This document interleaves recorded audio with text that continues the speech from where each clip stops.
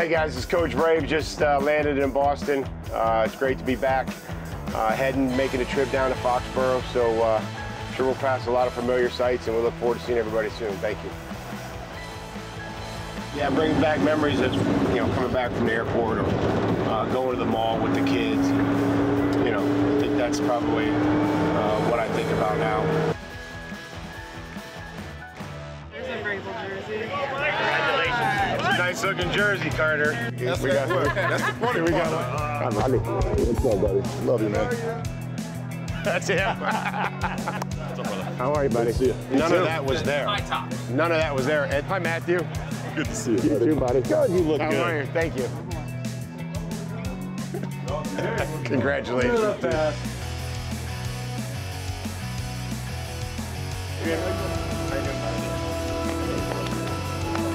Ladies and gentlemen, please join me in welcoming 2023 Patriot Hall of Fame inductee, Mike Vrabel. Ladies and gentlemen, please join me in welcoming the 34th member of the Patriots Hall of Fame, Mike Vrabel.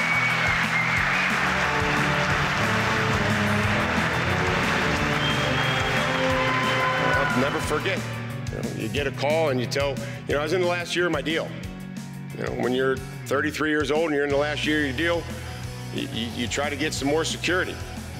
And so it was like, hey, would like to talk about a contract extension or maybe, I could probably end up somewhere else.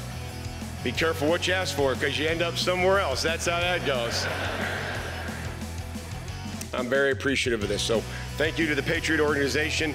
Thank you to Mr. Kraft, the Kraft family. Thank you, Bill. Thank you to my teammates. This is an unbelievable honor. Thank you.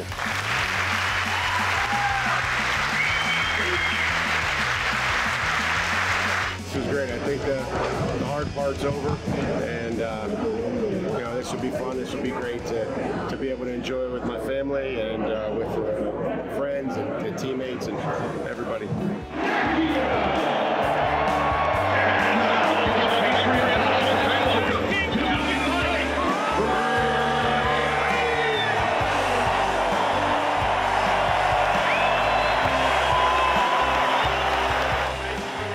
Just allow me to appreciate what I did here and with the teammates that we had and the coaches and just the success that we had. And I don't know if I've ever really reflected back on it. I just kind of moved on and then I figured whenever the time was right, and it just kind of seemed like the time's right.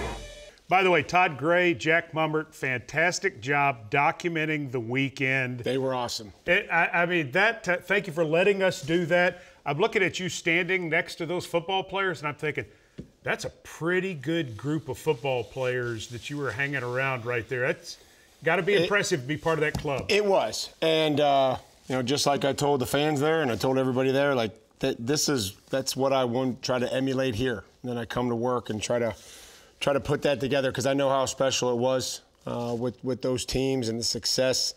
And that's I'm never going to stop trying to do that here. Good stuff.